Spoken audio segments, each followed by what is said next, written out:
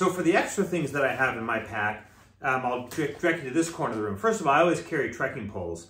I used to make fun of these when I was younger, but I'm not younger anymore, so I really like them. In fact, trekking poles take about maybe a third of the load off of your legs and knees and transfer it to your arms, which is a great way to get an arm workout. I really like trekking poles. They can also double as tent stakes or tent poles if you have a certain type of tent.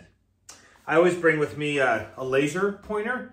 This laser pointer is a green laser for looking at stars at nighttime. I think that's one of the real thrills of being in the backcountry is looking at the night sky.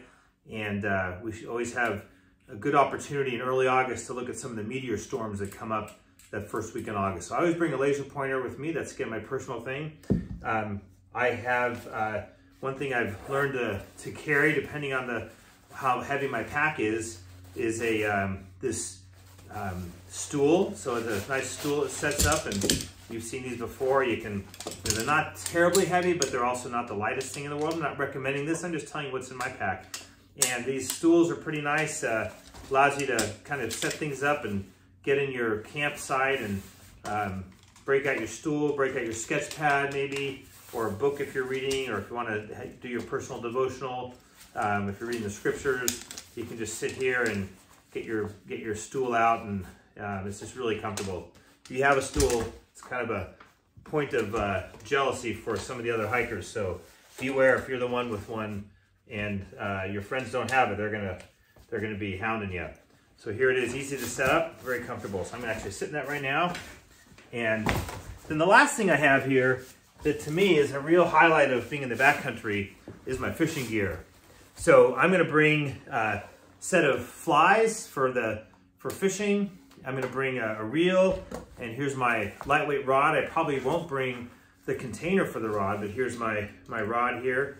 And if you want to borrow a rod from someone, that's nice, or you can pick up a fairly inexpensive rod, or some of the adults will have rods that they can loan you.